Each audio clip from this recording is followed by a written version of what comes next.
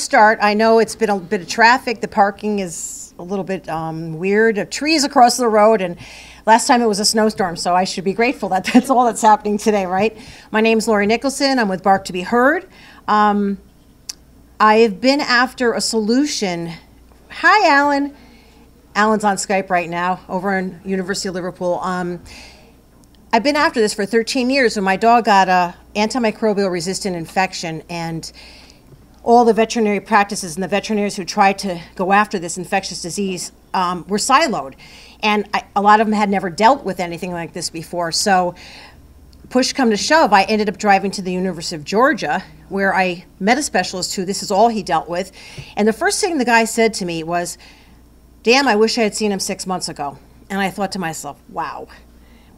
And first of all, driving to Georgia, and like, how come nobody's connected? And how come, why in the age of communication technology am I driving like 600 miles anywhere? It doesn't make any sense. Why is everything siloed? So that's what got me on this path for Bark to be Heard. And this was the dog, and this is what happened.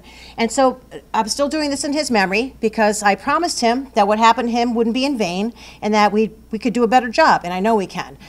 So we have some fabulous speakers tonight. The first thing I wanted to mention is I've done pet expos all over the country. And I've asked pet owners, what do you think about a network? A surveillance network where the data, your everyday medical records that your pet gets, you give permission, consent, and they are put into a system where researchers can actually start to see trends. Instead of being siloed and just sitting there doing nothing, this information can just be free to flow, and researchers can start to see things as they're happening, or even get ahead of things before they're happening. And the results of that survey all across the country were quite shocking. I thought some people would be ambivalent, but the truth of the matter is that not one pet owner, after hundreds and hundreds and hundreds from here to Austin, to California, to Massachusetts, said no, thought this was a bad idea. In fact, most were incredulous, like, we don't have this? There's no data surveillance network for companion animals? I said, no, there isn't. And so this is where we are now. And I brought my board member, Ken, with me, because Ken was at the last Pet Expo here in Hartford, and he was there surveying people. So I want you to hear from the horse's mouth, so to speak, just so you don't think I'm making it up. But he saw for himself not the demand, but the support, the overwhelming support for doing this, doing something really wonderful for our pets and health outcomes. So Ken, could you just tell him what you saw? Sure, I'd be happy to. When Lori first explained this to me, what the mission she was on, I understood it with how it related to my situation with my dog, my adopted dog named Jersey Girl. We lost her about 3 years ago, and the story resonated because this program that you're building would have helped save my Jersey Girl at the time. And so I wanted to do what I can to try and help Lori bring this to fruition. When we were working at the Pet Expo up in Hartford, every person we asked the questions to, everyone said, "You mean it's not in place now?" And people really were engaged with the mission, the purpose, and everyone said, yes, we'll support this, we'll sign our name, and we'll be happy to participate any way we can, because we feel it's very important for their pet and all pet owners. It was a wonderful success in market research. And that being said, so pet owners are an untapped asset, because we are the direct beneficiaries of better health outcomes, right? We're doing this for our pets. And for dogs like Blue, who's here today, a service ECAD dog, which is an educated canine assisting disabilities dog. So not just for our wonderful companion animals, but what about all the service dogs out there that help people on a daily basis? We do this for them too. We connect the dots, and for the first time, we get a look at the big picture. So that's the goal. I'd like to introduce Peter Alberti. He's with the Association for Veterinary Informatics. So for those of you who wonder what informatics is all about, Peter is quite knowledgeable. So with that, please come on up, Peter. Sure, thanks. Hi, Alan. So thanks very much for coming out tonight. Glad you're here. I'm glad we're all here. I thought I was going to be the shortest presentation, but after having some discussions ahead of this and listening to what you had to say, maybe not. So my name is Peter Alberti. I am the outreach chair for the Association of Veterinary Informatics. And I do want to talk a bit about AVI and what we do and how we do it. You'll notice it doesn't say AVI on here because I'm also the CEO of Inulogica, which is a company that supports veterinarians in their efforts to get pet owners to say yes more often during their appointments through data. So if you'll indulge me a moment or two, it might help to understand why I'm here, because I don't have a lot of letters after my name. So, but hopefully I can add some value. So my background actually is I have a business degree, and my background is in startups and small business. And I also have my time with the IBM Watson Group. So I've got a pretty diverse career that extends in technology and data, but also in small business in particular. And small business is one of my favorite things on the planet to talk about. In 2012, I was doing a small business, and an idea fell into my lap, because entrepreneurs get these ideas and then go off on them.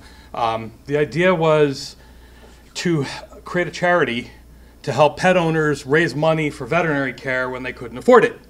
And this idea fell into my lap from a radio show that I heard where people were telling the host and the veterinarian, I can't afford my pet care. And I said, well, go raise money. And so I built a charity around online crowdfunding for veterinary care. It was fun. What I learned from that experience, though, was a lot about the veterinary small business and the transformation that's been going on for some time now that has accelerated rapidly in the last few years in how the industry has changed and changing.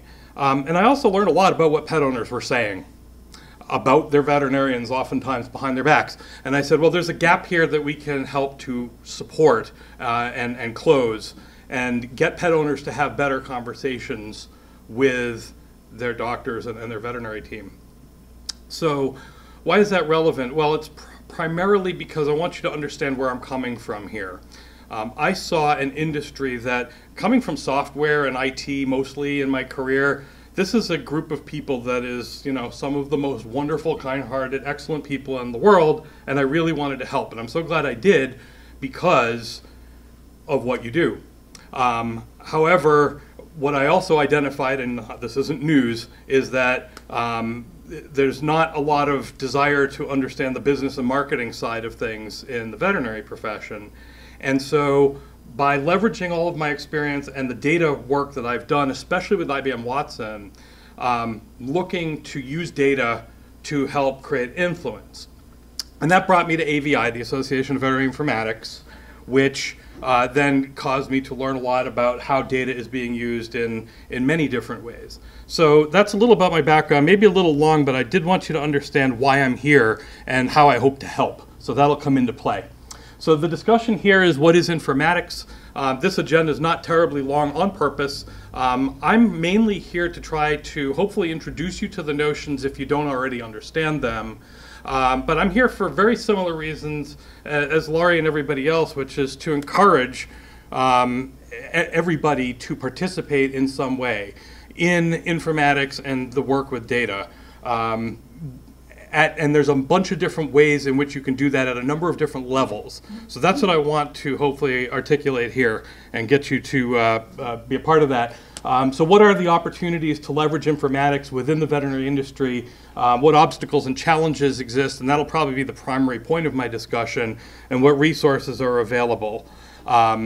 So starting off with what is informatics, there's a big difference between analytics and informatics. Analytics is very much, is something statistically relevant, you know, what are the data sets and so forth. Informatics is the collection, storage, and practical use of data with a purpose. That's a broad definition. There's no official definition for what informatics is, but it's been around forever, right? So it's been in use since the 50s in human health, and certainly for at least 30 years in animal health and veterinary health, veterinary care. Mostly in academic and research environments up until recently, but we've started to see the rest of the industries start to come together in the animal health and veterinary informatics world, particularly through what AVI is doing. So one thing that I want everybody watching this to understand is that informatics is not complex, okay? It literally can be as simple as, how can we identify increasing incidence of a disease with the patients in my practice? It doesn't have to be a national or international effort. It often is and can be and should be in certain scope, but informatics as a thing can be a very limited scope and will still be productive. So a lot of people are put off by informatics because they don't know what it means, or because they think it's not practical or useful or valuable to them, whereas it really is. It also doesn't necessarily involve technology. A lot of informatics work really literally is about some of the questions. What decisions are we trying to make? What trends are we looking for? Do we have the right data? How does this data set relate to that data set? What trends are we seeing? What other trends may be applicable to this and so forth? That's what really informatics is all about. So within a practice, within a region, within a discipline or a disease state or anything like that, there are different segments that can benefit from some level of informatics.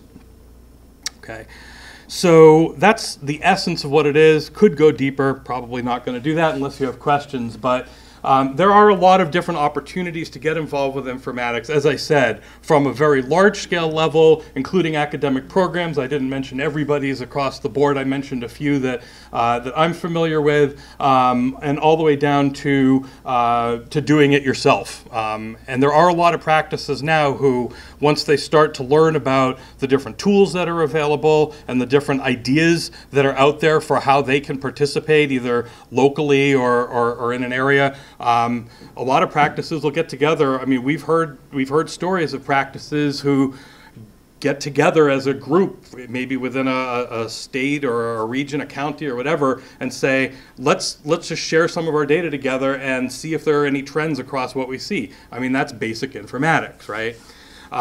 Industry is starting to get materially involved with this now. So where, again, as I said, it primarily was academic and research before, it is now being supported materially by the pharma companies and the insurance companies and all of the major industry animal health players, and as well startups and innovators. So companies like mine, a small startup, there are a lot of us out there with varying motivations to support some aspect of animal health and of veterinary care.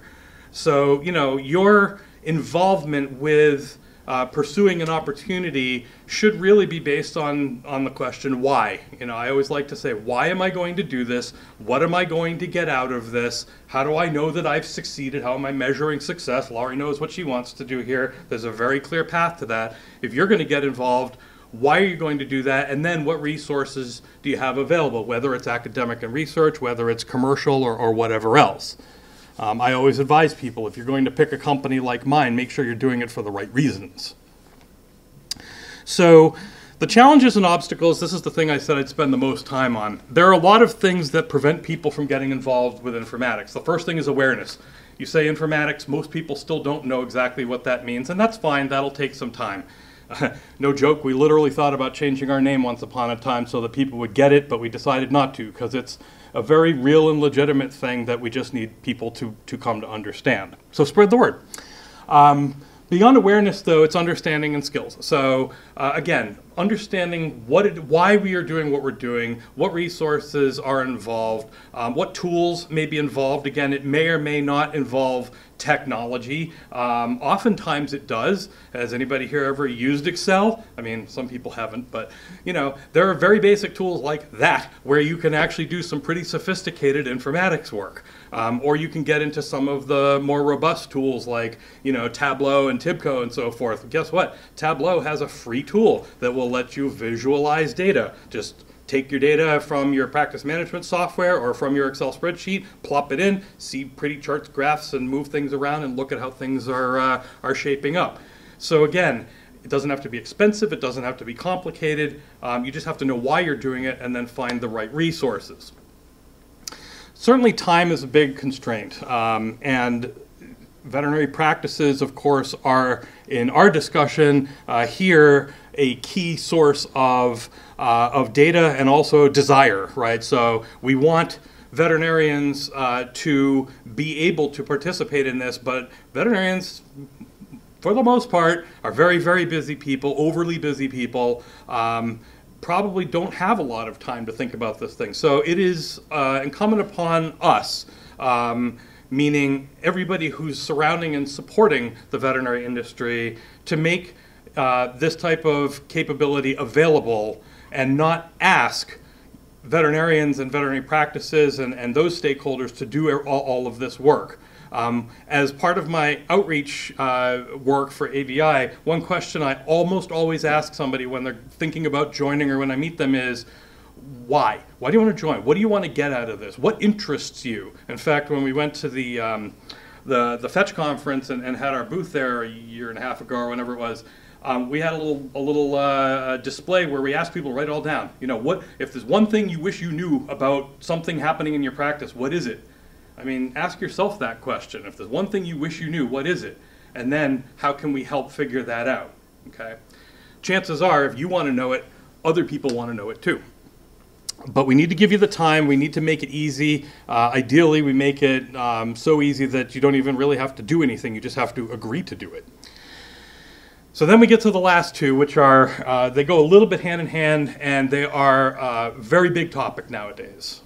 So maybe you've read some articles, maybe you've heard some things about data privacy and the sharing of practice data. And there certainly is a tremendous amount, there's a tremendous amount of passion around whether or not practices should make data available. And then there's a tremendous amount of passion about with whom they should make it available and under what conditions and so forth. Without getting too specific about it, I have to say that it's fascinating to talk to practices, which is what we do all day, every day, because we support practices. And there are some practices who are so excited to make productive use of the data, and they're not looking to get millions of dollars for it. They just want to put it to productive use to help pets, to help animals. And if they know that this is happening and they know that they can understand that it's creating value, they're going to do it all day, every day. On the flip side, I've met so many practices who are scared, and they're rightfully so that they're scared because there are so many misuses of the data. And you know, you mentioned this. You got to be careful. It's a double-edged sword. You know, the data can be used for you. It can be used against you. You know, one way it can be used against you is it can just be lifted from you, and you get nothing for it. And this has happened time and time again. So the industry itself is very aware of this now, and there are companies, many companies, who are explicitly addressing this head-on, transparently, looking to make sure that we can all be comfortable that things are being used in the right way. So my advice, again, is spread the word. It is possible to use data productively and have it used appropriately at the same time. You just have to ask the right questions and make sure that this is happening. From the same perspective, the ethics matter. There's so one of my board members, Carrie Marshall, wrote a very long article recently about ethics in data. And if you get a chance to look it up, it's a great article. And it revolves around all of the aspects of how the data gets used, whether or not it's being put to an appropriate use, not only by the people that practices are sharing data with, like us, but also how the practices themselves are using the data. So one funny example, one of our practices said, you know, gee, so what we do is as I said before, we try to figure out what makes pet owners say yes to their veterinarians and get them to say yes more. And one of the things that one of our practices said is, I wish I could know which of my clients have money.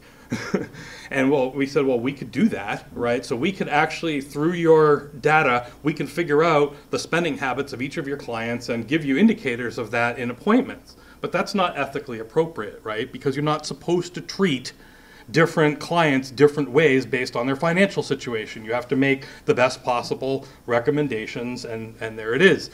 And so that's an example of, and he wasn't looking to be unethical, but he was just, this is what I wish we could do. Well, you can do that. but should you do that? That ends up being the question. And that's something that, again, if you're going to start getting involved in any sort of data-oriented informatics or process, you want to make sure that you understand how the data is going to be used and that it's going to be used in an ethical way. So those are some of the challenges and obstacles. There are many, many resources. This is not a complete list by any stretch. I kind of grabbed a few resources off of the AVI website. I did want to mention, a little bit about AVI itself. So AVI is a volunteer-based organization. We have no staff, okay? And AVI doesn't deliver a product. We don't create things. As a matter of fact, because of the charity status and so forth, we don't even get involved in projects like this because there's a lobbying component to it, so we can't. But even if we could, the business that we're in is to help support and advise organizations like this and many others in the development of standards and conventions and networking, so bringing people together to help them find the right resources to get things done and so forth. And that's really what the benefit is of being part of AVI is basically you get out of it what you put into it, right? So if you participate, you get involved in some discussions, you connect with people and provide advice, basically the way I'm doing right now. That's really what the organization is all about. And whether you like the term informatics or not, it's something worth looking into because you'll get benefit from knowing what's going on in the industry around this emerging field of using data. So again, a little longer than maybe I had planned, but I do appreciate your time. Do you have any questions or anything? I'm sure we could do a Q&A, right? Yeah, we'll do that at the end if you want. You're going to do the end? Yeah. Okay, so Q&A at the end. Okay. Well, thank you very much, Peter. Well, thank you, Peter. That was fabulous. You brought up something about this if I win, you lose type of mentality, or that there's a pie, and this pie is finite, and it's not.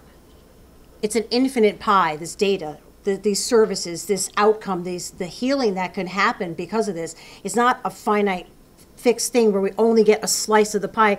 I think it's a cultural mentality that we have to get over, that if I get this big a piece, that means there's only this much left. That's not even true. So I think we need to get past that so that we can start sharing, because that's where the benefit's really going to come from.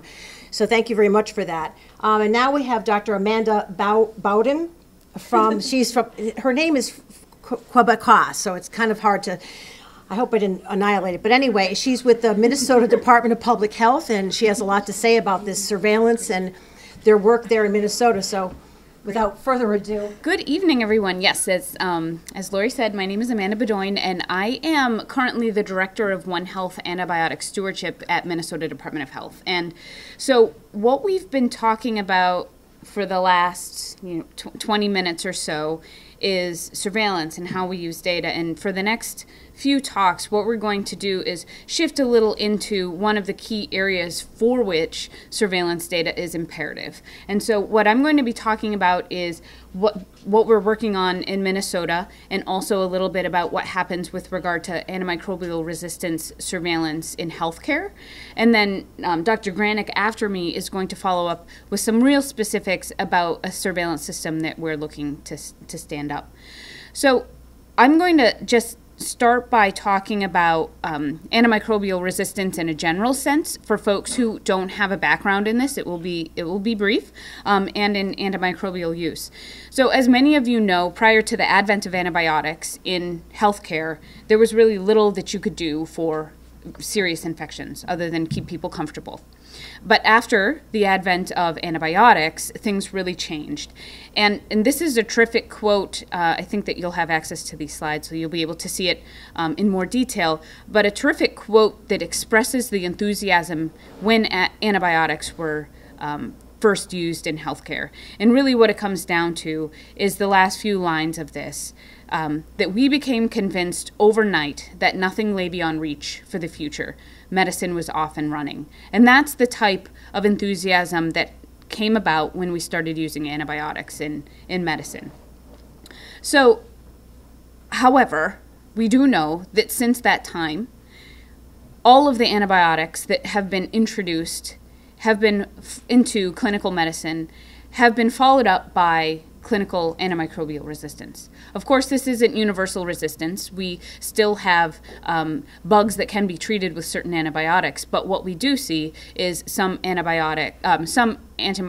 bacteria that are resistant to certain antibiotics. And this is a timeline that just shows the antibiotic deployment on the top line and when antibiotic resistance was first observed clinically on the bottom line. And if all you can see is just the colors, you can see that shortly after any antimicrobial class was introduced, clinical resistance was seen.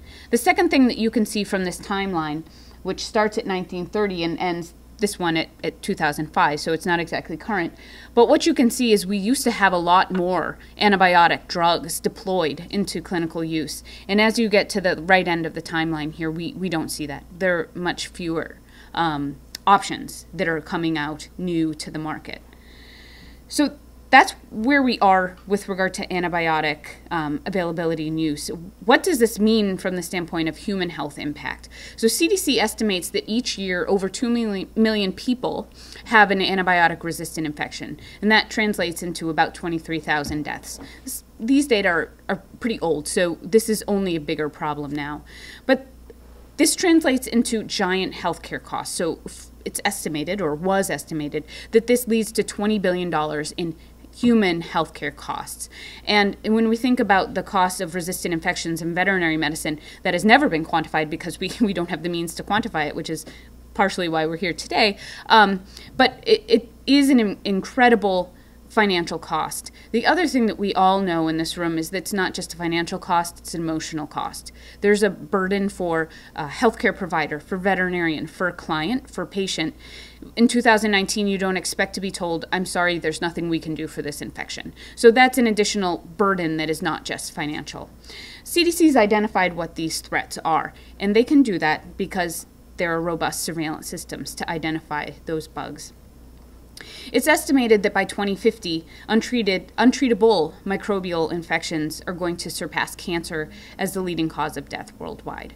So this is an example that is a serious problem, and you hear about it, you read about it in the New York Times, you read about it everywhere, and this is really how Jen Granick and I got into thinking about companion animal disease surveillance, because this is something that impacts healthcare, it impacts animals, and now is the time to ride this wave before it's too late.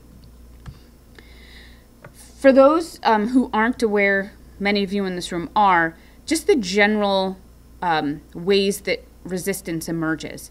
First is exposure to antibiotics, that over time bacteria evolve to evade pressures that are put on them. So over time, bacteria that are exposed to antibiotics will accumulate point mutations that allows them to survive when that antibiotic is present and then replicate. Expansion of those that are resistant in the face of an antibiotic threat or pressure. The second way that bacteria can acquire resistance is by sharing resistance genes. So genes that confer resistance cannot just be passed down from generation to generation of bacteria, but they can also be shared from one bug to another. This can happen inside the body of human and animals. It can happen in our environment, both our built environment, like our healthcare settings, as well as our natural environment. So this is why it's really important for us to know what's going on, where are resistance genes, where are resistant organisms, because we need to have an awareness of how they're spreading.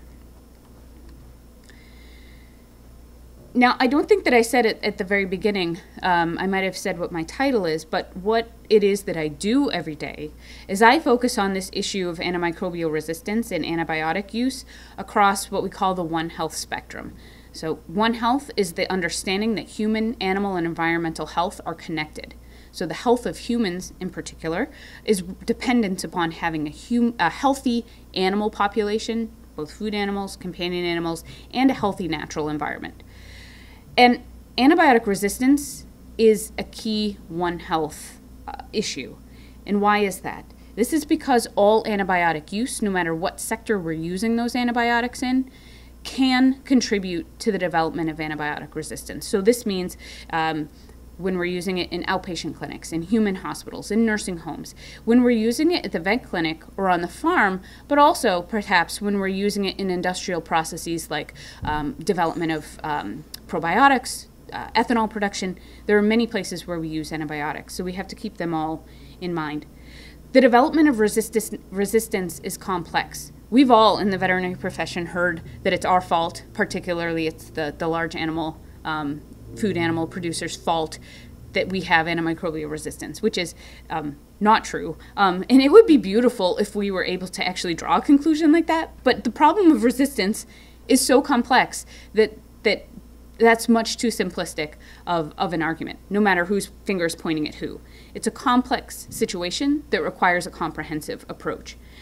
We also know that we are exposed to resistant bugs, not just in the area from which they emerge. So we can get resistant Staph aureus infections in the community, as well as we can pick them up in the hospital.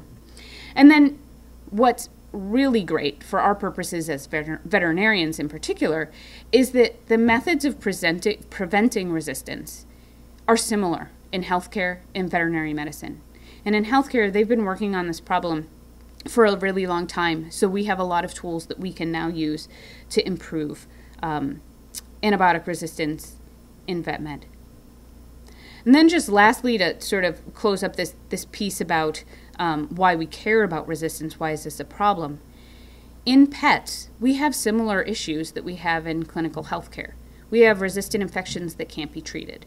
We also know that we don't have the resources necessarily to always be doing culture and sensitivity, so that we're doing a really good bug-drug match when we're choosing an antibiotic for treatment. And we know that we're treating our pets with medically important antimicrobials. So the antimicrobials that are important to human health are also used in our small animal clinics. And then we're in very close contact with our pets. They're sleeping in our beds, we're eating a sandwich, they're licking our hands, then we're eating our cookie. Like this is not just direct contact, it's close direct contact. We know that we share microbiota with pets in our household. A household of 2 people with a dog, those 2 humans share more bacteria across their skin than 2 people in a household without a dog. Not only do they share more bacteria, they also have a higher diversity of bacteria. So the dog is really just a fomite. They do see the same thing with children in a household, but dogs, even more strongly associated with mixing your bugs. And then the last thing to note about why we really care about this AMR issue in companion animal medicine is because our companion animal hospitals are similar to human hospitals in that they are a source of serious resistant bugs. Just a very small survey of E. coli isolated at the University of Minnesota Veterinary Medical Center showed that of the E. coli isolated from the ICU, 37% were multi-drug resistant. Those bugs, those E. coli bacteria that were isolated from the general practice, animals seen at the university but in the general practice, only 4% were multi-drug resistant. So where we use antibiotics, that's where we're seeing the resistance. That's why this is an important issue. So what are we supposed to do about it? Centers for Disease Control and Prevention has identified 4 ways for us to combat resistance. 1, prevent infections. 2, track infections. 3, improve our use of antibiotics. And 4, develop new drugs. So tonight, what we're talking about, surveillance, touches on number 2 and 3, tracking infections and improving antibiotic prescribing, also known as antibiotic stewardship. Okay, so what are they doing in healthcare? What can we learn? Luckily for all of us as patients, we have robust antimicrobial resistance tracking in the United States. We have community-based surveillance for multi-drug resistant infections, including invasive infections of things that aren't necessarily, so for example, Staphylococcus aureus. We carry Staph aureus a lot, but what we care about is when those infections are invasive, when they're critical, when they're severe, and when they're resistant. We also have robust surveillance for foodborne infections. In the United States, we have a strong hospital-based surveillance system looking at antimicrobial resistance, healthcare-associated infections, so you shouldn't really think that you go into the hospital and get a new infection in the hospital. Nobody wants to do that. And luckily, we're tracking those infections. And we track adverse outcomes like Clostridioides difficile, which can be associated with antibiotic use, but it can also be something that is transmitted within a healthcare setting. So we're tracking resistance in human populations. Centers for Disease Control and Prevention has a robust antibiotic resistance laboratory network, and this network addresses gaps in individual laboratories by providing expert gold standard techniques in several regions of the United States. So I'm not going to talk about a lot of details about this other than it exists. And it's really important because anybody in a state that does not have one of these regional laboratories can send isolates to a regional laboratory and have additional testing done, because that's what we do in this national laboratory network. In healthcare and in human population-based surveillance, these data that we have available, they drive what we do. They drive how we respond. We can identify clusters and respond to them when we see infections in healthcare facilities, when we see infections in communities. This is both containment actions, like, okay, how do we make sure this serious bug doesn't spread around in a hospital, in a region, from a nursing home back to a community. But it also allows us to put into place preventive actions to keep that from happening in the future. The data also helps us to develop antibiograms to know what are the susceptibility profiles and how should we be choosing antibiotics. It helps us to develop antibiotic prescribing guidelines and multi-drug resistant organism information systems. So an awareness system for hospitals to know when someone might be being transferred to them with a resistant bug. I think you are also aware that we have a antimicrobial resistance surveillance system that's integrated, that takes human data and animal data and retail meat data and combines it in an integrated fashion. So we have all of these things for resistance. We also have data for humans on antibiotic use. Individual facilities and healthcare systems have access to their own data. They can use pharmacy systems. They can use their electronic medical record system. They also participate in national surveillance that then spits back information to them that they can use on the ground. And they have access to medical claims data. For academics and people in public health, we have access to claims data as well, national level data sets, quality measures, et cetera, et cetera, et cetera. There are data available. How do we measure antibiotic use? We can measure overall use. We can also tell if it's appropriate, which is arguably more important and more interesting. And then we can use that information to drill down to know who's prescribing what. I have 2 slides here just to show the value of antibiotic use data for healthcare, because this is what has driven where funding goes. This is what's driven what your provider tells you, what you see in public awareness campaigns. What we know from nationally acquired data is that 50% of hospitalized patients are on an antibiotic at any given point in time. However, 20 to 50% of that use is likely inappropriate or unnecessary. In long-term care, so in nursing homes, and this is important as we have an aging population, I think for even family members to be aware, that at any given point in time, someone in a nursing home in the U.S. has an 11% chance of being on an antibiotic, and up to 75% of long-term care antibiotics are prescribed incorrectly. And they're often overprescribed for the same things that we have challenges in veterinary medicine on: urinary tract infection, respiratory tract infection. But the way that we learn this is from having unified data. And then lastly, in outpatient, so this is for all of you guys when you go in, especially in respiratory tract season, we have 5 scripts written every year, written for every 6 people each year. And 13% of any visits results in an antibiotic prescription, 30% of which are not necessary or are inappropriate. And over 50% when we're looking specifically at upper respiratory tract infections are inappropriate. And so this is the information that drives how we make change. If we didn't have these data, we wouldn't be able to do that. And what really drives behavioral change of prescribers is something called benchmarking. So it's being able to compare your practices to practices of someone else especially someone else that's similar to you. It doesn't make sense to compare apples to oranges, but in a good benchmarking system, you're able to standardize the data and compare apples to apples. So in healthcare, there is a national system for looking at hospital data on antimicrobial use, and those data are standardized to make sure that it's comparing apples to apples. That's called risk adjustment. Now, this is just a flow chart of what happens in hospitals when they report data to CDC. And this is how we now have a robust hospital-based antibiotic use surveillance system. Data are sent from the hospital, medical administration record data. It is processed through some health IT vendor services or software, so large electronic health record companies make this possible. It's formatted in something that I'm sure Peter knows about, that I don't necessarily, but it's formatted appropriately so that then it is sent to the National Healthcare Safety Network at CDC.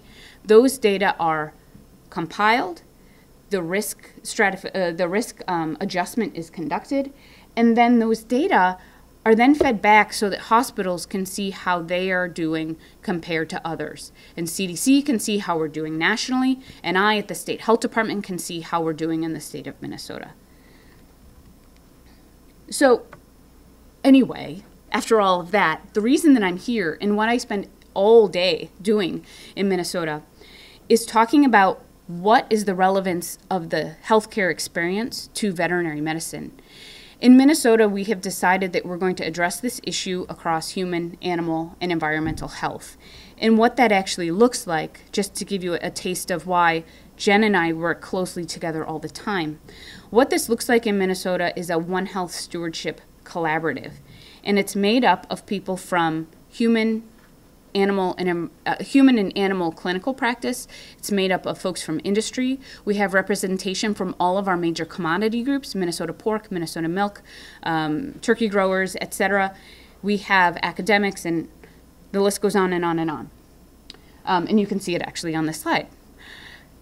And we come together to, as our vision says, work together to raise awareness and change behaviors to preserve antibiotics and treat infections effectively. It's one thing just to chit-chat about them, but what we're doing, for example, here today is putting that into practice.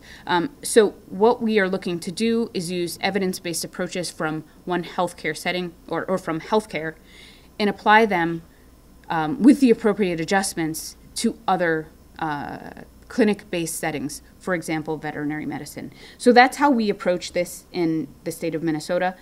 And we also approach our public awareness and our messaging for providers in a One Health way. So this is our new Only When Needed campaign for antibiotics. And we have 3 different slogans, or we have one slogan, but it's adjusted for everyone's use. What we're saying is only when needed, or OWN. So own the problem, own the solution, own your health. We make this available for veterinarians so that it says own the problem, own the solution, own your pet's health, because we're all in this together and we have the same solutions. There are some materials that we've developed in Minnesota that are available on the back table there. You're welcome to take them. We also have a robust website, and if you're interested in any of the materials that we have, talk to me. And I'll give you the link, or you can get it from the table in the back. But that's a little bit about what we do, and Jen's got to tie it together here for surveillance. All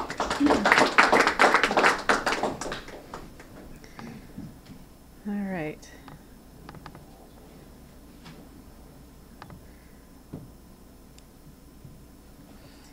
Hi, Alan. Thanks for staying awake. All right.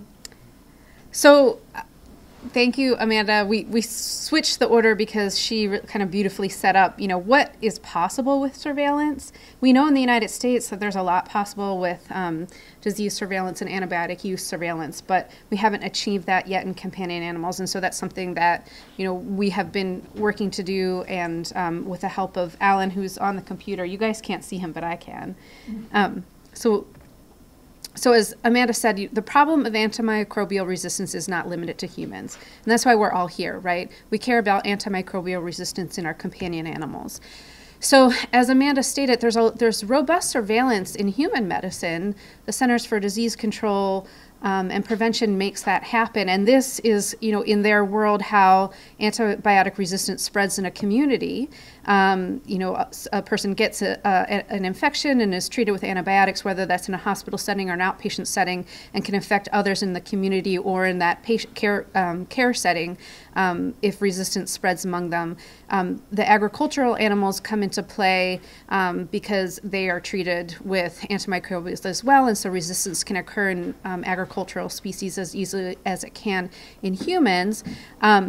But in my mind, right, and I'm sure in all of yours, there's something importantly missing from this graphic, and so I've taken the liberty to add it. And it's our companion animals. And so we've already heard about how companion animals interact with us in our daily lives. They share our environments and sometimes our ice cream cones. And they're treated with antibiotics in those same classes that we are treated with when we get sick. And then they eat meat-based diets, so the same risk of resistant organisms from agricultural sources is probably even more significant in our pets, because there's a trend now to feed our pets raw pet food. And so, which I don't recommend. I do not recommend. And so we're putting them at risk.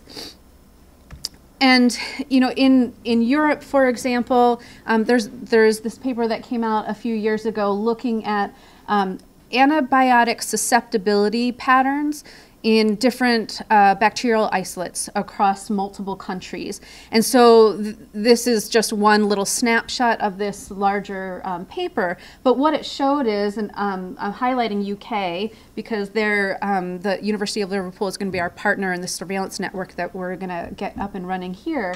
But in the UK, up to 25% of E. coli isolates are pan-resistant to antibiotics, meaning resistant to multiple antibiotics. And that's 1 in 4, right? So that's pretty scary. And there's no reason to believe that we don't have those same types of susceptibility patterns here. And Amanda already showed you our University of Minnesota ICU data showing that we, in our ICU patients, have resistant organisms. And I just want to point out that Amanda said that we get resistant organisms in places that we use antibiotics, but remember, in our institution, we're often a secondary, tertiary care institution, so those animals have been treated elsewhere before they came into us. So just because we're seeing and measuring their resistance in the ICU setting does not mean that they didn't get that resistance when they were treated at their primary care clinic or a secondary clinic. So we're all responsible, right? For the antibiotics that we choose to treat our patients with, we're responsible for what that outcome is. And as veterinarians, the outcome we always want to be positive, and I'll talk a little bit more about some of our motivations for prescribing. But first, I want to give you I'll give you another face of AMR. So this is one that came into our hospital recently. We're in the Twin Cities of Minnesota. And so we get referrals from North Dakota, South Dakota, Iowa, northern Wisconsin, and Minnesota, so and Canada too. This dog was a dog that lived in North Dakota. Well, he still does. He lives in North Dakota. He's a young and very silly Labrador retriever named Peter, and he busted both of his knees. So he had bilateral ACLs, is what we call it in people, but cruciate ligament ruptures, and so he needed a surgical repair. And so in large dogs, we do a surgical repair that typically involves placing a bone implant. So you can see that this metal here is not dog. It's something that we introduced to the dog. And we did that by making an incision and creating some tissue trauma and then adding this, this implant. Well, infection control is really important in those settings, and in North Dakota, there's no large institutional or teaching hospital. So what happened was that this dog had a traveling surgeon come to the primary care facility and do the surgery and leave, and then this dog ended up getting an infection. pulled a couple stitches, got an infection associated with his incision site, developed a fever of 104, became pretty sick, and this is in the face of antibiotics. He was actually sent home on antibiotics. So in the face of being on a 3rd generation cephalosporin, developed this infection and this fever. And so he eventually came down to the University of Minnesota because of switch in antibiotics and some hospital care in North Dakota. He was still not getting better. So ultimately what happened is that he came into our institution and those implants had to be completely removed. When the screw from the implant was cultured, it grew. I don't know if you guys can see this, but this is, it's a little MRSA doll. So it says Superbug, that's why he's wearing a cape. So what we grew was methicillin-resistant Staph aureus. And so for those of you that don't know, Staph aureus is typically an organism that is on people. So, we are normally colonized, or many of us are normally colonized with Staph aureus. There's a different staph that dogs are typically colonized with. So the source of this at some point was likely a human, and it's a very resistant infection that this dog has. And so we have really limited options. And when I started practicing veterinary medicine, this was very, very uncommon. And now it is very common that we see these resistant organisms. And we're faced often with ethical dilemmas about what can we use to treat. I wasn't going to talk about this case, but we had a case in our hospital, a patient that had bilateral stents in the ureters, so the tubes that connect the kidneys to the bladder, and the dog became infected to the point that the only antibiotics that were available to use were antibiotics that were really just reserved for critically important infections in people. And so it becomes an ethical dilemma for us veterinarians to decide what can we offer to treat. Is it ethical to treat, especially if we don't think that we can ultimately clear this infection? And so this is what we're faced with now. And unfortunately, we're all doing different things because we don't have the data to support a clear way forward. And that's what we're trying to get. So to recap, antimicrobial resistance is a big problem, and it's growing in our companion animals. AMR affects companion animals, and AMR in companion animals likely affects people, but also vice versa, like I just showed you with the patient with Staph aureus. And so, how do we get there? Well, right now we have to take a step back and look at what our own prescribing behavior is, and we have really limited data on that. We have a few bits of information from survey data. So veterinarians are, in a survey, they can choose whether or not they respond. They can choose whether or not they're honest, right? So, if I were to be surveyed, how many cookies did I eat? I might say 1, even though I said 3, because I'm embarrassed, right?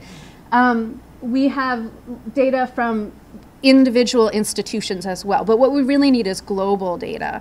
And so, but what we do know is what we all suspect, is that most veterinarians are going on their intuition for treatment instead of available guidelines, if they are even aware that guidelines exist, that we're not often culturing, and there's a lot of factors into whether or not we're offering culture and whether or not culture is accepted when we offer it. And we know that at least in one study of a veterinary teaching hospital, up to 38% of patients that were treated with an antibiotic had no documented evidence of infection. So we need to know more, because veterinarians need that data to make improvements. Why do we make the decisions that we make? Well, there's lots of determinants for how we prescribe, and it's not just the patient has an infection, or I think the patient has an infection, therefore I'm going to prescribe something. There's a whole lot that goes into this. So this is a human model. So what are the pet owners' attitudes, right? And concerns and desires. What are the experience of the individual veterinarian?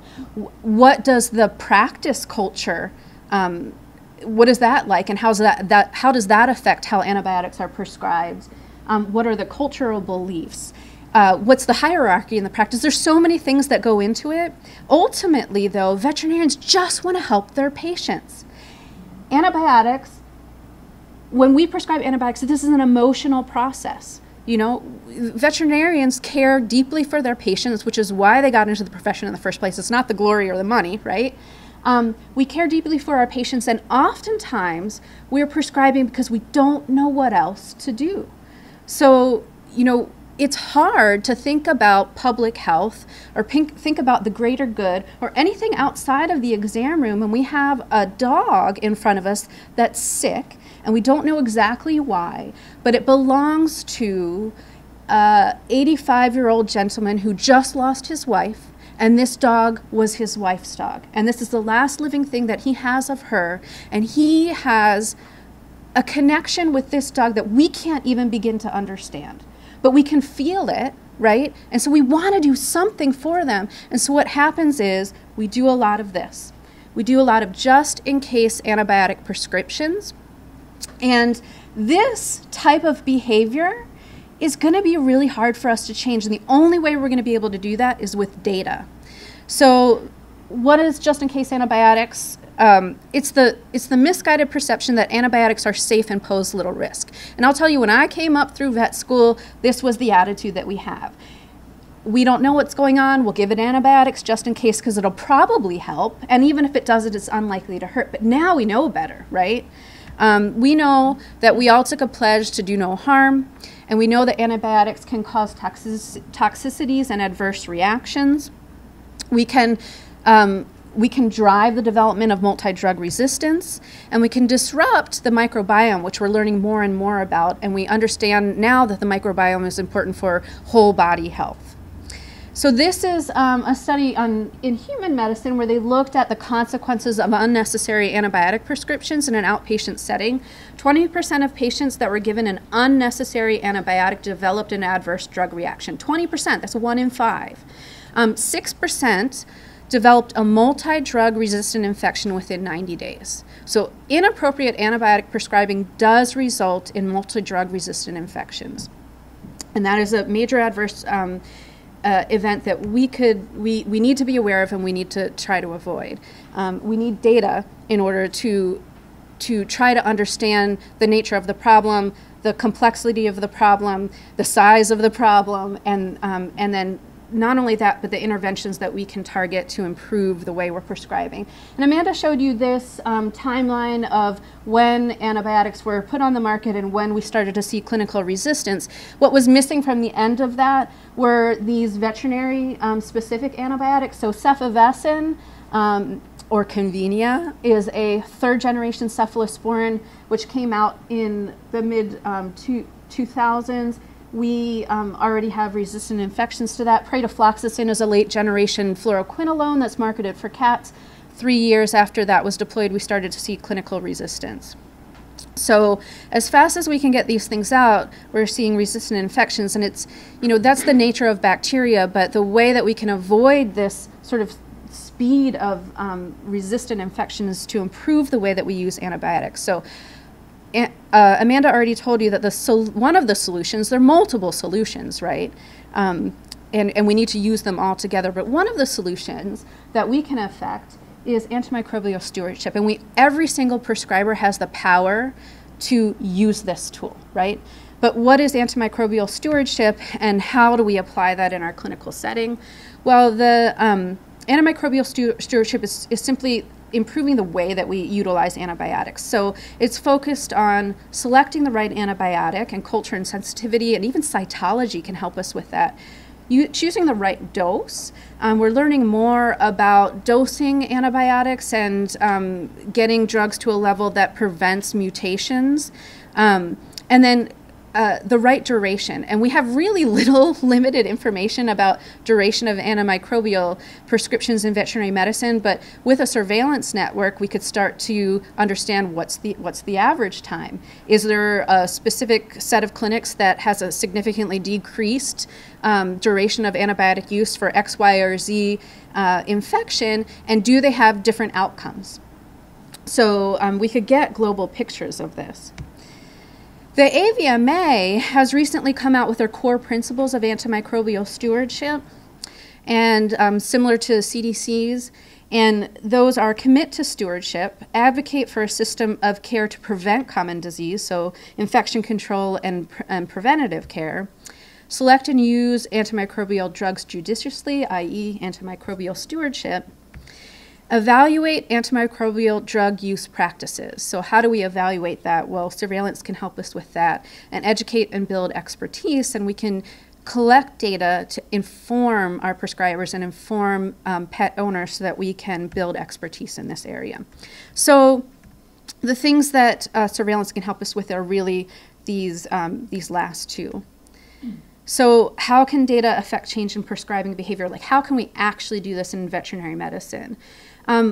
Well, we can learn from surveillance how antibiotics are used for what common conditions in pets. We can determine how we are prescribing, how often we're doing culture and sensitivity testing. We can track antibiotic-resistant bacteria, and we can identify through all of that information specific targets for antimicrobial stewardship intervention. Simple, easy things that all veterinarians can do, but we need to give them the data in order to do that. So we have to empower veterinarians to improve antibiotic prescribing.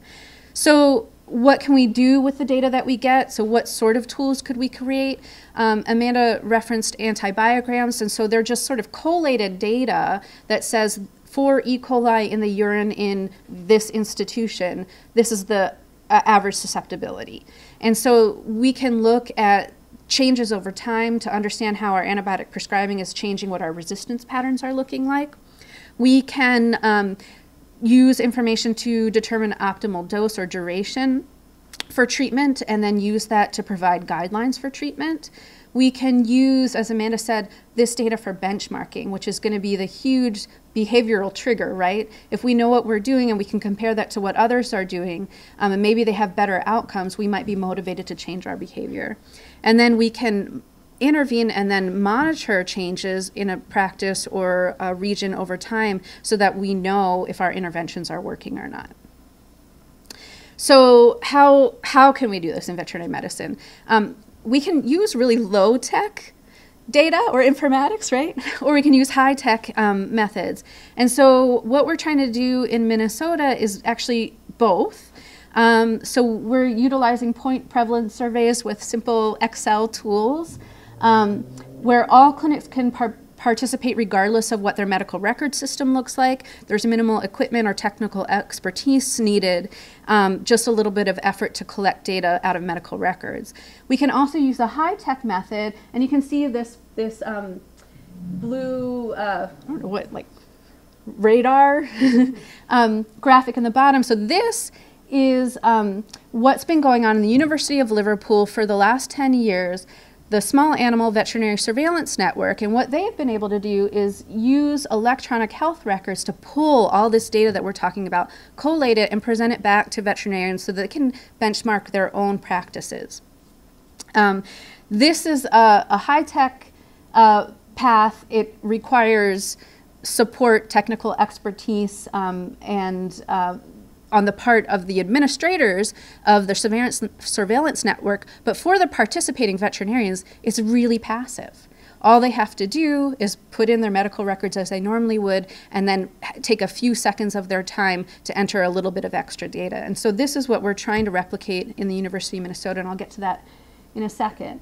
So what we're doing currently, because it is low tech and low expertise, is we're in the midst of doing a point prevalence survey. And I'll tell you a little bit about point prevalence surveys so you understand how they can be useful. So point prevalence survey methodology is used to define national rates of healthcare-associated infections in people and antibiotic use in hospitals and long-term care settings. So nursing homes and healthcare-associated infections in hospitals are two areas that these are commonly used. Just a little bit of data is collected on one single day at multiple institutions, or can be collected over a period of time. The data can be collected prospectively or retrospectively and can be repeated to get trends. And the tools that are often used are really simple, like Excel-based tools, and the key is creating SOPs for data extraction and definitions to make everything standardized, but this is a really powerful tool. And so, as Amanda said, what we're doing in Minnesota is we're taking techniques from the human healthcare and applying them to veterinary medicine to give us the information that we need. And so we're running a pilot of our point prevalence survey at the University of Minnesota Veterinary Medical Center. We collect data the first Monday of every month. We started in November of 2018, so we're about 6 months in. We are surveying inpatients, so we're collecting data from medical records of all inpatients at 4 o'clock on Mondays, the first Monday of the month, as well as outpatients that are seen during the entire day on select services. We are gathering data from electronic medical records, laboratory reports, treatment sheets, and the goal is that we want to define the rate of prescribing by each service and by prescriber type. So what's the experience level of the prescriber? Is it a faculty on staff? Is it a house officer like a resident or an intern? And we want to describe the drugs, drug classes, indications as well for antibiotic use. And so this is just a sample of some of the data that we're pulling out. The most important, I would say, is what are the drugs used, what are they, and what are different services doing, as well as what's the indication for treatment and whether or not there were any diagnostics performed to support antimicrobial treatment in that patient. And so what are our outcome measures? The percentage of inpatients on antibiotics and the percentage of outpatients that were prescribed antibiotics, summary of drug classes by overall, by service, by prescriber, and by syndrome, appropriateness of the prescription, and the drug selection, and the percentage of patients that were receiving any diagnostic testing associated with a presumed infection. So what are the outcomes that we hope to achieve? We want to compare prescribing behavior with current guidelines. There are a few guidelines for antibiotic prescribing in companion animals, and those are considered currently best practices. And so are we maintaining best practices in our patients or in our prescribing? We want to identify targets in our hospital for stewardship. So where could we do better? And what's a low-hanging fruit there? We want to create practice awareness. And so this is really important. If we make practitioners aware of what they're doing, then that's data that they can utilize to change. So we all, I think, recognize that antimicrobial resistance is a problem, and we could even go as far to say we think antimicrobial resistance in companion animals is a public health problem, right? But what's really, really hard to say is what I do affects AMR in my patient population or in the greater community. And so that's really hard, but if we can provide data, then that might be something that might change my mind about what I do. Even when I'm in the room with the owner, with a dog that I just need to do something for. I might find something else to do if I have this data in the back of my mind. And then lastly, what we want to do with our point prevalence survey is we want to create a validated tool that we can then take and apply to other teaching hospitals across the country, but more importantly, modify and apply to general practices. And so we have just received internal funding, so we'll have a project manager, and one of our goals over the coming 2 years is to deploy this tool and do point prevalence surveys of antibiotic use in veterinary practices across Minnesota. So some preliminary data from our point prevalence survey at the University of Minnesota. This is just some of the information that we can get out. So we can say inpatients are in red, outpatients are in white, and we can look by service to see what our prescribing is. So for internal medicine, that's my service, we have a really high percentage of our inpatients are on antibiotics, but our outpatient prescribing is a lot smaller. In surgery, it's a bit opposite. So their inpatients are not as often on antibiotics, but their outpatients are prescribed more often. And so this gives us some insight in what we're doing and how we compare across services. We can also look at the types of antibiotics that we're prescribing. So for inpatients and outpatients, the number one class of drugs that we're using are penicillins. And you can see for outpatients, we actually have in pink here quite a lot of topical antibiotic use, so that's good. I mean, sometimes we're going to find data that's going to say, hey, we're doing a good job, right? Because if we can avoid systemic antibiotics, then we're not treating all the microbes in the body. But what we found in our hospital population so far is not dissimilar to what that study that I showed you a few slides back was, is that we have a pretty substantial portion, almost a third of patients that are prescribed antibiotics, both inpatient and outpatient, at our hospital that have no documented evidence of infection. So maybe they do have evidence of infection, but it's not documented in the medical record. And so that's an area that we need to kind of drill down and understand the reasons why and where that's happening so that we can intervene. So that's our low-tech tool. And what we are trying to create in Minnesota is basically replicating what the University of Liverpool has done really successfully for the last 10 years. They have created a small animal veterinary surveillance network, and we would like to essentially mimic that, work with them and mimic that in Minnesota, and then hopefully spread that throughout the country, so interested veterinary populations. All the data, as I said before, is collected from electronic health records, but the beauty of this is that if you Google electronic health records in veterinary medicine, you'll get like 40 of them, you know, right off the bat. So they're really diverse. And what SAVSNet has been able to do is they've been able to work with these diverse veterinary medical record systems and extract data, and then not just extract data, but extract it and collate it in a meaningful way to provide information to practitioners. And so the focus, as Amanda said, that we are really concerned about is antibiotic use and antibiotic resistance, but obviously a surveillance network like this can do so much more. So syndromic surveillance will help with outbreak investigation and identification of new diseases or diseases new to an area. Will make practitioners aware of trends in all sorts of things like ticks and vomiting and all. So, you know, if I think about what this could provide for us, it's just astronomical. So we're really excited about getting this up and going. We've had some internal funding at the University of Minnesota that's going to finally allow us to get this off the ground. We have done some preliminary work in Minnesota, and that is to survey our veterinarians in the state to, one, find out if they're even interested in this. And this is just one small question we asked them. In general, do you think veterinarians should be able to contribute anonymized data for animal health surveillance? And overwhelmingly, they said yes, absolutely. And the ones that didn't, most of them said, well, I don't know. There were very few that said no. So we have support for this in our state. We also asked questions about what are the electronic medical record systems that they're using so that we can use those to target so that we can get them to be the first to onboard onto our system.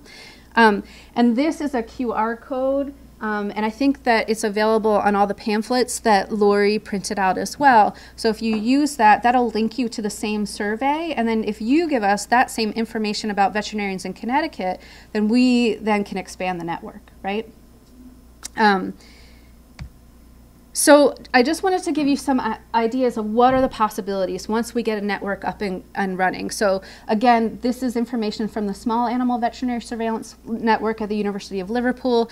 You should Google them and check out their website. They have a lot of information there, and it'll give you, I think it'll make you really excited about what we could do here. So an example is that they can track antibiotic prescriptions, and so and look at what prescriptions are common in dogs and cats. And we can see that the most common antibiotic prescription in dogs in UK practices is basically Clavamox, what we call Clavamox here. But in cats, it's third-generation cephalosporins, so what we would call Convenia. And that's concerning because third-generation cephalosporins are probably an escalation of what we often need. This is a paper that SAVSNet produced that looks specifically at the use of that third-generation cephalosporin when it was noted in the electronic medical health records. And in patients that were prescribed this third-generation cephalosporin, only 0.5% of owners were offered, or was documented in the medical record, 0.5% of patients prescribed were documented to have been offered a culture and sensitivity. So it's possible that more than that was recommended, but it wasn't documented in the medical record. Culture was offered and declined in 1.4%. So this is an area now that folks in the UK can say, this is an easy place to intervene. Before prescribing third-generation cephalosporin, we could do a better job at offering culture to make sure that that prescription is appropriate, right? And the reason why we care about that is that third-generation cephalosporins are on the World Health Organization's list of highest priority critically important antimicrobials. And this is our most commonly used drug in cats, right? Most commonly used antimicrobial. So again, this is more data from SAVSNet showing, you know, how often felines are prescribed that drug. So this data, again, sorry, am I going too far over time? I get too excited. Okay. Be excited. Yes, be excited. Okay. We can identify targets for intervention, right? Again, this is a paper that SAVSNet produced looking at surveillance of pharmacosurveillance, so surveillance of drug use.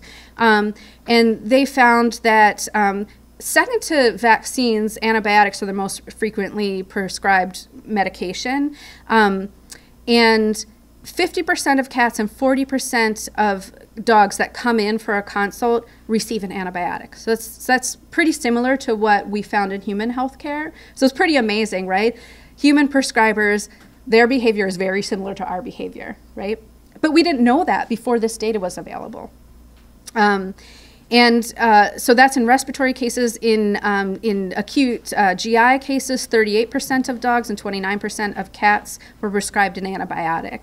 And so the question is that needed? We don't have guidelines for GI disease, but we need to gather data so that we can determine where it is that we need to put our efforts. So when I see this data, I say we need to get more information about treatment, right? Treatment, what do we treat with and what that treatment duration should be for GI cases, right? Is antibiotics the appropriate thing that we should be using for acute diarrheas, or are there other alternatives? And could we do studies where we compare antibiotics versus maybe a food intervention head to head? But without this data, I wouldn't know where to ask for funding so that I can go and answer that question. So this type of data gives us it provides sometimes more questions, but those questions can then be very directed so we can figure out what we need to know in veterinary medicine. What data do we still need? And there's a lot of it, but this can help target us. Sorry, I'm very excited. So other things that this data can do, it can provide tools for prescribers. And so another thing that SAVSNet is doing is they're providing local antibiograms for prescribers. And so here's an example of E. coli and third-generation cephalosporin resistance patterns in areas in the UK. And so that's really powerful information, so that we, especially, you know, it's powerful for the veterinarians that's prescribing, but also for the whole veterinary community if we can track this over time. We can look at changes.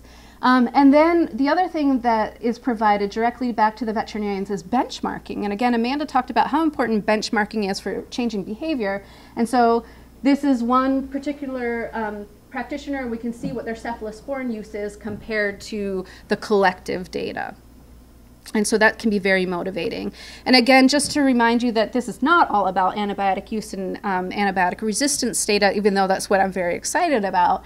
We can use this to guide preventative care. So if we can improve prevention, then we can decrease the amount of antibiotics that are actually needed.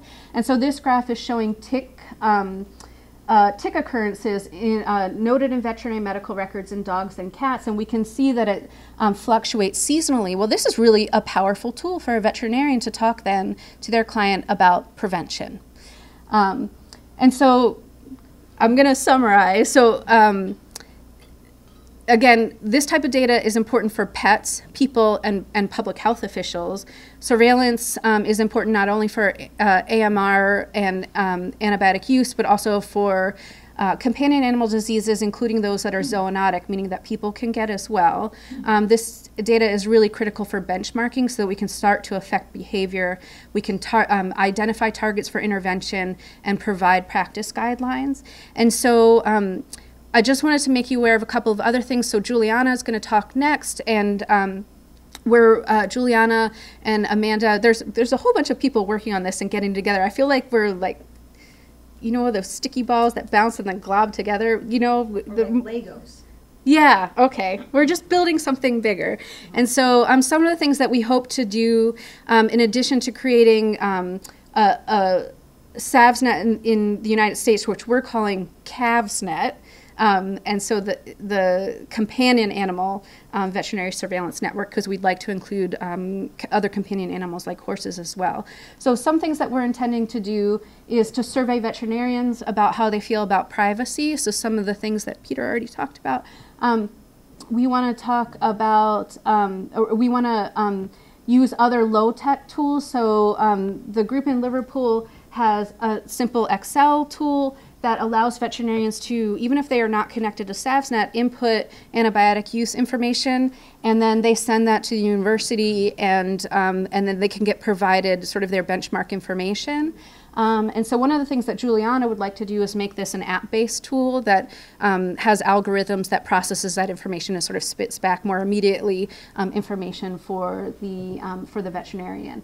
And so all of that is, you know, some of it's a pipe dream and some of it's in the works, and we're trying to apply for funding. And so what we need is people that are just as excited about this as we are to help support these efforts and help get on board. So how can you contribute? Well, one thing that you can do is to use the QR code to take our survey and pass it around to anybody that you know, because the more data that we can get, the better that we can develop our system. You can also advocate in practices that use electronic health record software systems. You can advocate that those systems become compliant with a system like CAVSNet. And then lastly, you can let us know what stewardship resources might be useful for you in your practice, because, you know, we have lots of imaginations of things that might be useful, but it's the people that are going to utilize them that are on the front lines, you know, that we really need help from. And so we need to all partner in this together so we can affect change. So just to lastly point out some resources for you, the AVMA has their core principles of stewardship, so check out the website for that. Amanda already pointed you to our Minnesota One Health Antibiotic Stewardship Collaborative website. The International Society for Companion Animal Infectious Diseases, or ISCAID, has created thus far 3 guidelines for antimicrobial prescribing for respiratory diseases in dogs and cats, urinary tract diseases in dogs and cats, so specifically infections, and then for secondary pyoderma in dogs. And then, of course, the SAVSNet website, and then coming to a website in the future, CAVSNet website, and we obviously need to work on our logos. It's a placeholder.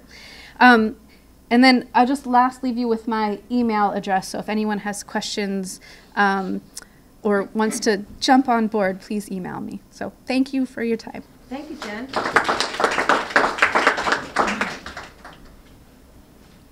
Okay, everyone, I know if you need to sort of stand up and do a little, you know. The good news is that because all my previous colleagues gave a wonderful, amazing presentation, I can really cut on some of what I have to say to you, and hopefully will not take too much of your time, and we can go into, have hopefully some time if you can stick around for questions and discussions. But my name is Juliana Rosante, and I work for RTI International. It's a research nonprofit. We are based in North Carolina, but I particularly work out of San Diego in my home office, very comfortable. So Amanda showed that, and again, just a reminder of the huge burden of antimicrobial resistance that faces us. This is just another version, and believe me, it's very hard. I think it's becoming more common now to see those potential routes of transmissions of AMR, including companion animals. Jan photoshopped her dog, which I think was great. Hi, Alan. Actually, forgot to say hi to Alan. Still awake. Do you need to stretch too, Alan? You can do that. Okay. But it's difficult, you know, and in also this picture here, again, speaks to the complexity, and Amanda mentioned complexity and comprehensive approach and One Health approach that is needed in this situation. It's very hard for us to identify, attribute responsibilities, or who is responsible for what, to what extent, and how we can actually intervene in an efficient way to control this very serious problem without data. right? Without information. So we need to collect information on use, on resistance, on all those different segments so we can actually be able to identify potential areas for introduction, developing our interventions, and as well as monitor how we are doing, right? Because once you put an intervention in place, you want to make sure what is this doing? Is it doing what it's supposed to do or not? And again, the whole data, surveillance, informatics, it speaks to this monitoring and keeping track of things. So I just want to give you, and again, also Amanda mentioned NARMS, which is the National Antimicrobial Resistance Monitoring System, and that's out of 3 federal. I don't know why my. No, it's not you. It's There's some default to my PowerPoint anyway. Oh. So bear with me. Sorry, it's gonna try to move ahead. It probably knows that it's late and you guys need to go, and I should go fast. So, but anyway. The point here and that's the reason why I want to talk a little bit about NARMS, is because that is a program that integrates data from human, food animals, and retail meat. And the last report, it works on several pathogens, not all of them on those food, meat, and humans. But for example, Salmonella is one of the pathogens that goes across the board. So you can actually see how they relate to each other in this program. One thing that is missing in ARMS, as we are discussing here, is companion animal data. But what is going to happen is that both FDA, CDC, and USDA, FSIS, those are the 3 agencies involved in ARMS, they have already realized how that is a big gap. The fact that you don't have companion animals in this national antimicrobial surveillance system. And I can tell you that it's on the works to include companion animals part as NARMS. I was told that the next report that was published, you will see data on companion animals that has been collected. We will see. Unfortunately, those tends to be a little slow. The last report that is available online is from 2015, so it's really not real-time data. But in any event, I think there is that movement to integrate and be broader and actually encompass companion animals as part of NARS as well.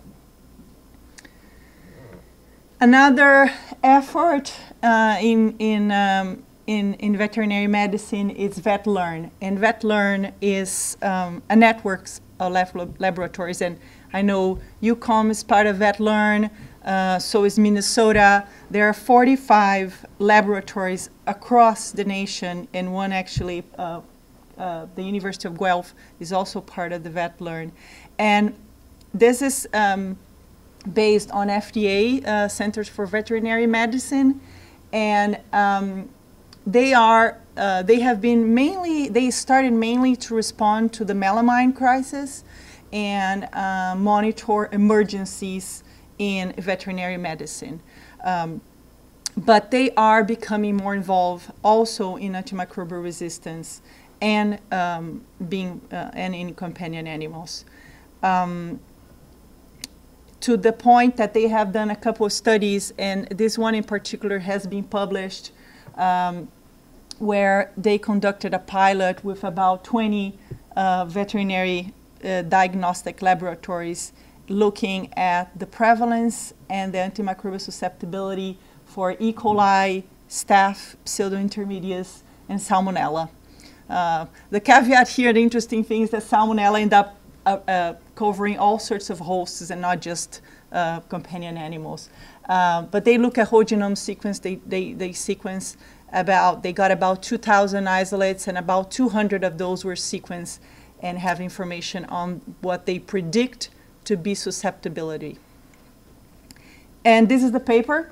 It's just fresh out of the oven, so to speak, and reports what they found.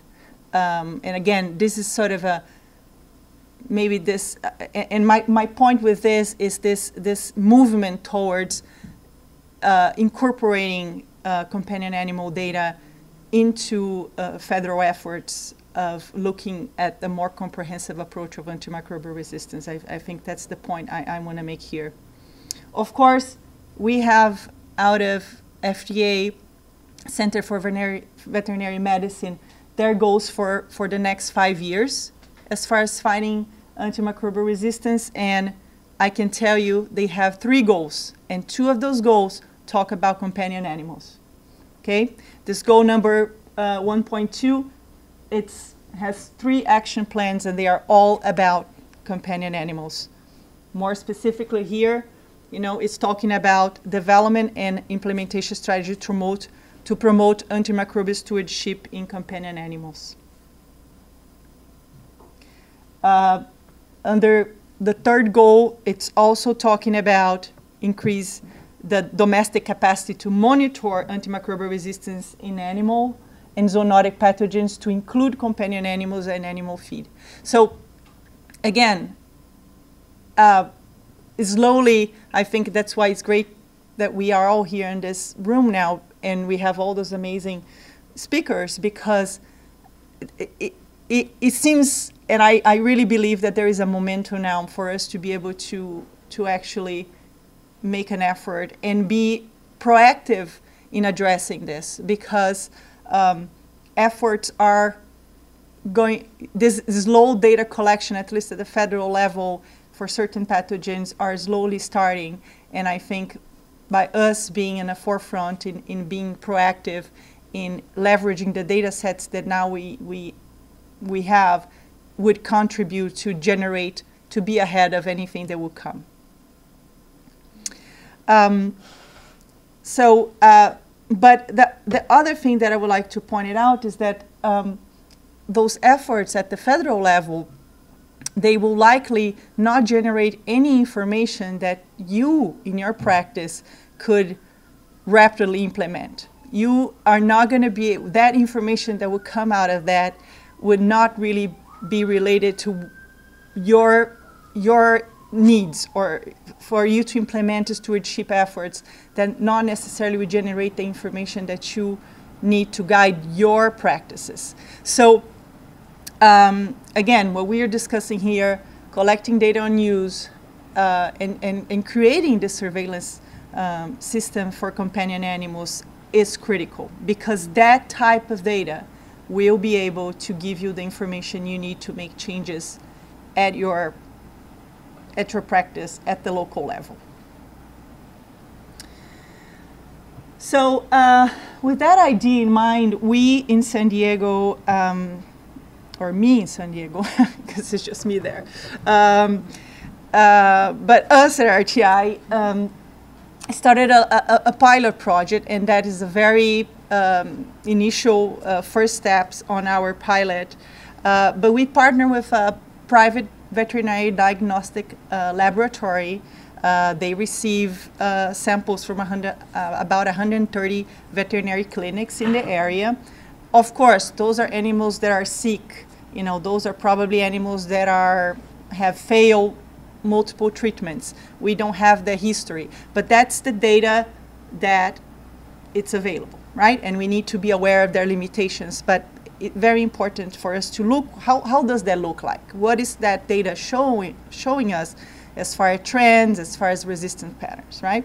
So we have data, microbiological data and susceptibility tests for about 6 years of data for this one veterinary diagnostic lab in San Diego. A range of samples, and I could tell you, because I was working with this data set, it's complicated, you know, and the way that it was being formatted and the way the samples are entered, not all the time you get the very specific description of the sample, but, you know, it's again, issues to be working as we move forward. This data set included multiple species, but we focus on mainly our analysis on dogs and cats because they were primarily actually the animals that were included in the data set. We just did descriptive statistics to characterize the data set, and there was about 160 organisms that have been isolated. So it was just impossible for us to just look at susceptibility for all of those. We were just going to go crazy. But we chose to look at interpret the susceptibility for E. coli, staph pseudointermediate Pseudomonas, and also Proteus mirabilis, to basically take a look and see exactly what their resistant patterns were, what we were seeing. The data we got contained what is the interpretation of the results, so resistant, susceptible, intermediate, but we decided to focus on, but it also contained the minimum inhibitory concentration, the MICs, for those tests, and we decided to reinterpret the MICs rather than just take the resistant, susceptible, or intermediate. But that's an option as well, because in the end of the day, that's the result being provided back to the practitioner, right? But that's what we did. We look at the MICs, and we use veterinary breakpoints from CLSI, a standard, a group that sets the standards for antimicrobial susceptibility interpretation. And we used those to generate our measurements of resistance. So we haven't yet finished all the analysis, but I would like to share with you some of the results that we obtained for dog urine, E. coli dog urine, and but that is the slide.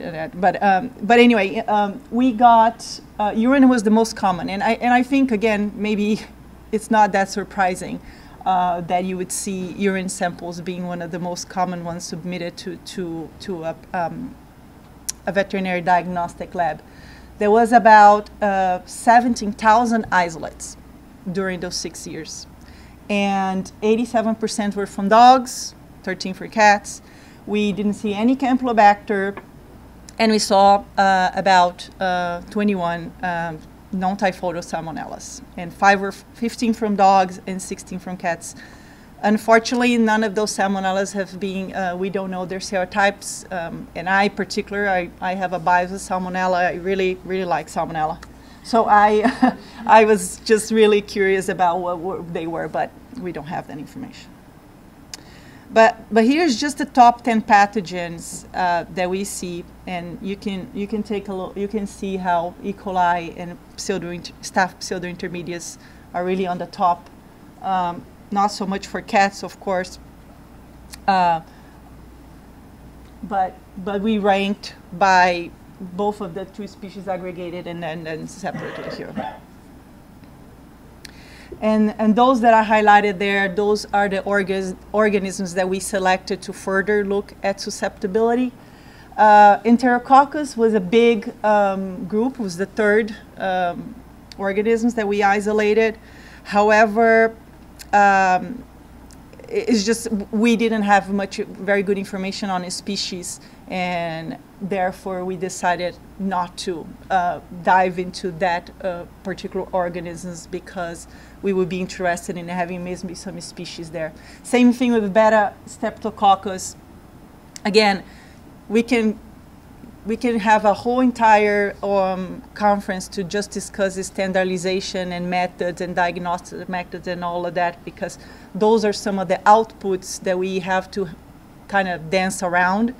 But in any event, those 4 organisms were the ones we selected for susceptibility. But as I was mentioning to you, the results I just wanted to present today is just for dog urine, E. coli isolated from dog urine, and there were about 2,000 isolates from E. coli in dog urine, and that constitute actually 68% of all E. coli in dogs from the data set that we obtained.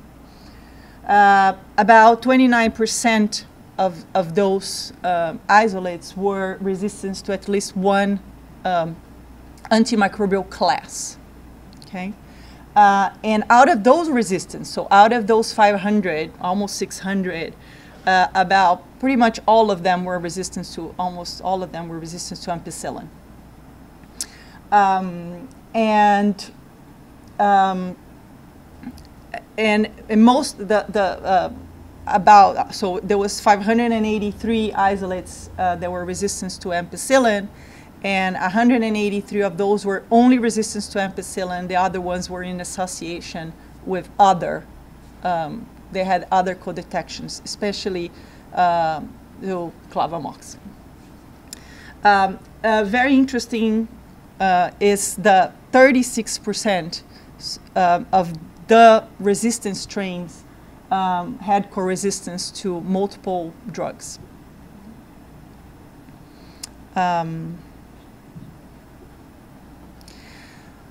Well, we wanted to provide as well because there is, because the breakpoints, and that's one thing that I want to mention.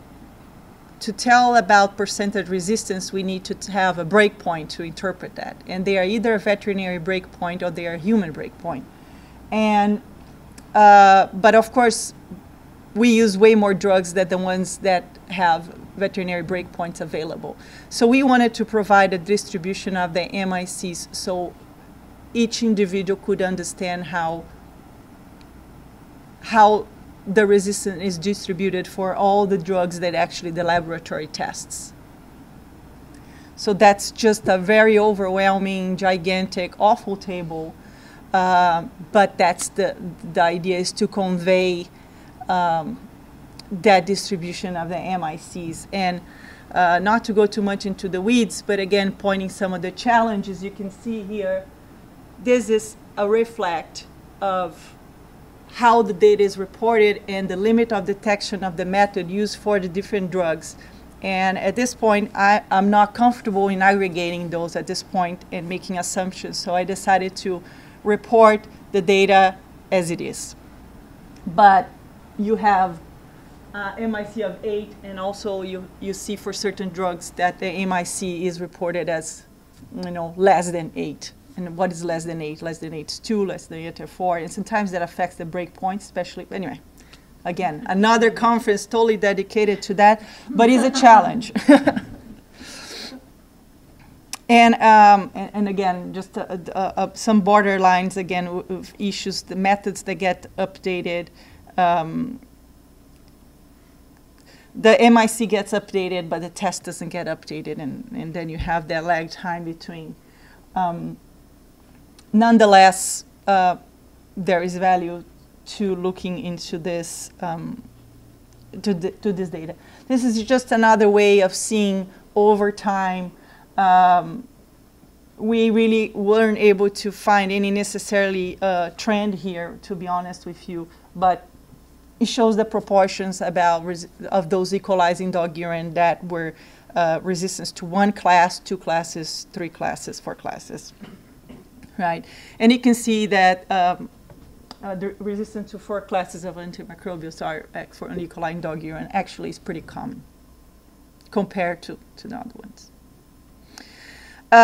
We also took a stab here, and this is very premature, but we wanted to be able to folks to access that information, because all what a practitioner receives is the result.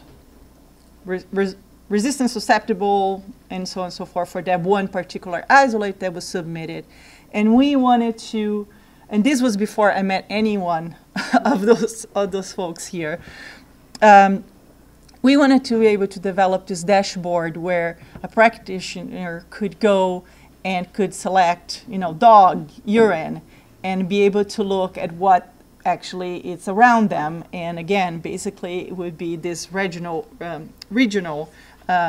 antibiogram. So this is a very initial prototype. I cannot even share, or it's not even functional, but that was the idea that we started in try to make that information accessible to practitioners in the area, and hopefully we will be able to take that to the next level. But again, it's just you submit, you just choose your drug and you see that pattern of resistance and how that relates. Of course, I think, again, the goal here is this idea of by having access to data that is, instead of you just receiving that one susceptibility test, you have access to a pool of data that can help inform your decision. So my final conclusions here, and I promised you I was going to be quick, was that, again, we need this comprehensive approach to fight antimicrobial resistance, and we need to be driven by evidence, and that means driven by data and the information that we collect. We should be looking into evaluating so we can then improve the way we do things.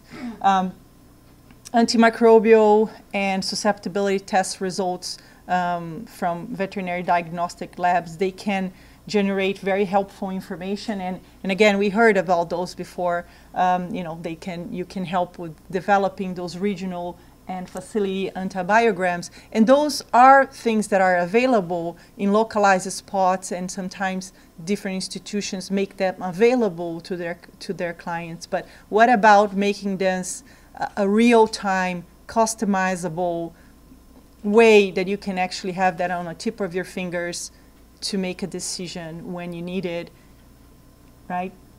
Again, we talked about monitoring trends of antimicrobial resistance. We talked about looking at new emerging issues, because this data that we receive, again, is not just about susceptibility, it's also about what kind of pathogens we are seeing in the area. Again, of course, animals that are sick, right? But they might be able to show patterns and important information for us. Another thing that I wanted to add here that I think that this data is also very powerful, and I touch into, is those breakpoints. Those breakpoints, for you to be able to identify resistance, you need breakpoints, and there are very few for veterinary medicine. When you look at this powerful data, when you look at that experts, CLSI experts, they can revise and develop new breakpoints for new drugs. And I think that's also another thing that will help with the veterinary practice is by having new breakpoints. And of course, by looking at those big data, you are looking at a range of organisms that you otherwise wouldn't have access to. And all of that information are critical for any stewardship effort, as we heard, and I don't need to. I think it's very clear to all of you. I just wanted to point out some limitations here, because, as a scientist, we always to be like, yeah, but, this is just, I think going forward, looking at methods, and I mentioned the breakpoints before, and the fact that, again, this data is not reflective, or being very aware that this data is not reflective of the population as a whole, and so on and so forth. But again, as Jen mentioned, I think this is also, by looking at a data overall, you start hypothesis generating, and you can have more target questions that you can then go after. So, yeah, and that's it, I think. Hope I keep my promise of being quick. Thank you very much. Oh boy, what a night. Okay, well, I feel like I was back in school. Boy, my head is killing me now. Whew, that's a lot of information, right? Whew. Does anybody have any questions? Does everybody here see that there is an answer to this, that this silo thing is a problem, that without sharing this information, without collecting it, this is just going to keep going on, and we're going to keep flying blind? Is an old expression that I've seen around, which says you cannot manage what you do not measure, right? That, in a nutshell, is what this is all about. You can't manage what you do not measure. So I think the time is now. I would ask Connecticut practitioners to get on board with this, to partner with the diagnostic lab at UConn, with the practitioners in Minnesota and start taking some of that wonderful information, funneling into a place where it's actually useful for the very first time, rather being siloed as it has been for decades and decades and decades. I would say that that's our job here. I'm going to take this film, because we've recorded every segment of it, and I think what I'll do is divide it up in chapters, because it's a lot. It's a lot for anybody to take in. But I could do it in chapters, and the truth of the matter is this will be all over YouTube, and you start getting the message out. You keep pumping the message. You know, this is necessary and the time is now, and it's that simple. It's that simple, and pet owners are going to be key in this. And the reason being is we talk about the veterinary profession as a whole. It's like a big ship. It's like an aircraft carrier, right? It's huge, it's complex, it's fine-tuned, it's, you know, automated, it's all these things. But the truth of the matter is that we are the ocean that float that boat. We pet owners are the ocean that floats that boat. And so don't think for a second that we don't have power and have influence over the fact that this is something that pet owners want, they desire, and you know what? And so do the veterinarians, because that's why they're in the job in the first place. So I guess in conclusion, I'd say thank you for coming, everybody, and let's just do this. How's that? All right, great. Let's do it.